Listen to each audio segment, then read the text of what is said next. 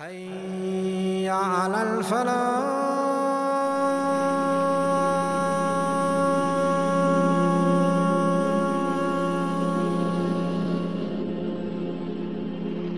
Allah said to them, now go with these two signs to Pharaoh and his people and tell him to release the children of Israel and stop using them as slaves and oppressing them now, immediately.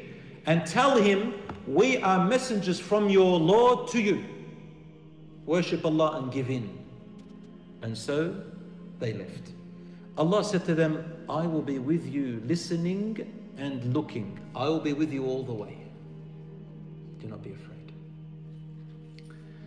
He reaches the door of the palace and the guards stop him and his brother, Harun. And they said, you're not allowed to enter, stay back. And then Musa said to him, we are messengers. And they didn't know who he was, so they let him in. And that was the first support from Allah subhanahu wa ta'ala. As soon as he entered, he sees Pharaoh, and Pharaoh immediately recognizes him. He looks at Pharaoh and says, O Pharaoh, we are messengers from Allah, our Lord, to you. Give up what you're doing, worship Allah alone, and send the children of Israel with us. And Pharaoh replies, don't you people see that I do not know any other God for you but myself? Look at the rivers beneath my command and the people beneath my command and all the wealth and everything. You can't survive without me. So who are you going to choose as an authority? It's a hidden threat, almost. You are a child with us. We raised you. We looked after you. We educated you. And you did that crime that you know what I'm talking about that you did. As though he is threatening Musa, telling him, you better shape up right now because you've crossed the boundaries here. And remember what you did. And this is how you repay us, he says. And Musa replies, and this favor that you are mentioning upon me, thinking that I owe you something, in that you have taken my people, the children of Israel, and made them slaves, and you dare to say me that I owe you a favor? Look what you've done to our people and all of us. And that is why he turned to his people, to the courtiers and the high-ranking people in his palaces, and he said to them, can't you listen to this guy? Listen to what he's saying. Pharaoh said to him, okay then, and what is this Lord of the worlds that you are talking about? And he turned to his people and said, don't you people see that I do not know any other God for you but myself? Look at the rivers beneath my command and the people beneath my command and all the wealth and everything. You can't survive without me. So who are you going to choose as an authority? It's a hidden threat, almost. Musa says to him, he is the Lord of the heavens and the Lord of the earth. وَمَا بَيْنَهُمَا, and he's the Lord of everything in between him. And he controls it all. You don't control it, Pharaoh. So Pharaoh goes to him, okay, so what about all the people before us, like our ancestors? What are you telling me, those tens of thousands of, those millions of people for tens of thousands of years ago, all of them, those who worship other gods, they're all on the wrong? Musa AS replied by saying, their case is with my Lord. They're now with God, and God will judge them according to what he knows. I wasn't there. So Pharaoh turns around and he realizes he's stuck. He said, listen, Moses, if you were to take a God beside me, meaning an authority in my land beside me, I will put you into prison. This is how tyrants silence the truth. And so this is when Musa alayhi salam said to him, okay, hold on. What if I were to bring you some signs, some proof of what I'm saying? And that's when Pharaoh had to listen. He said to him, all right, bring me the proof if you are among the truthful. Musa has now made Pharaoh get into a situation of truth and false based on evidence.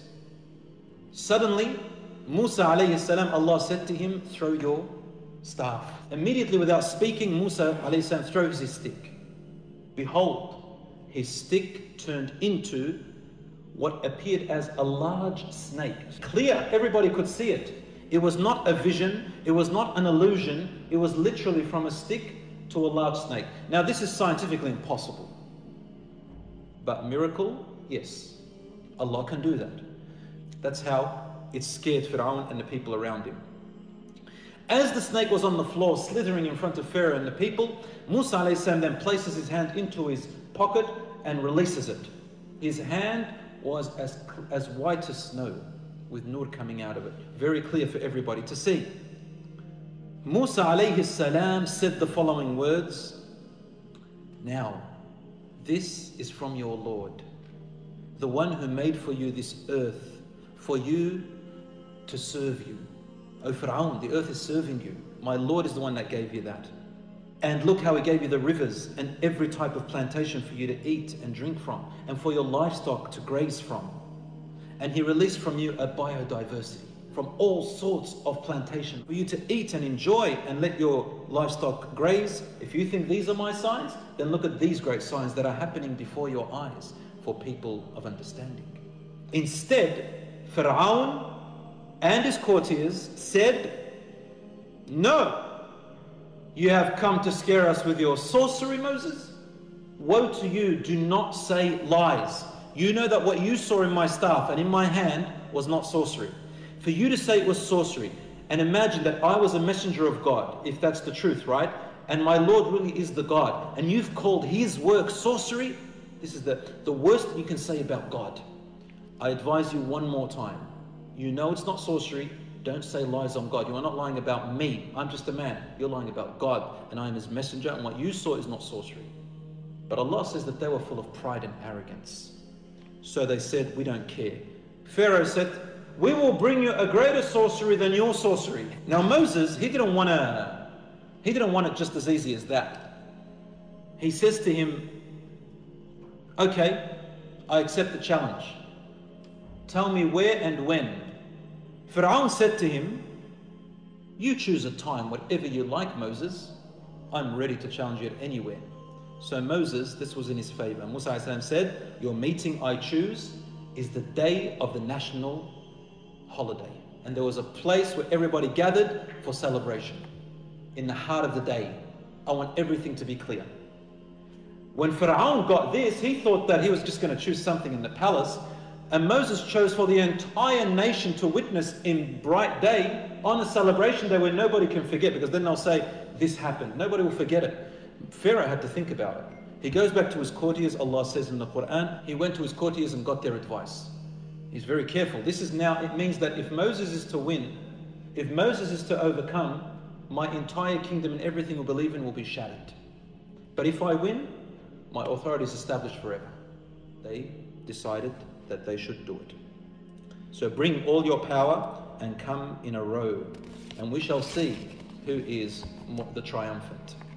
Pharaoh sent out a news to all the sorcerers of the land. He wanted to get the best sorcerers, and he said, "This is the day of dividing between truth and false. This is it.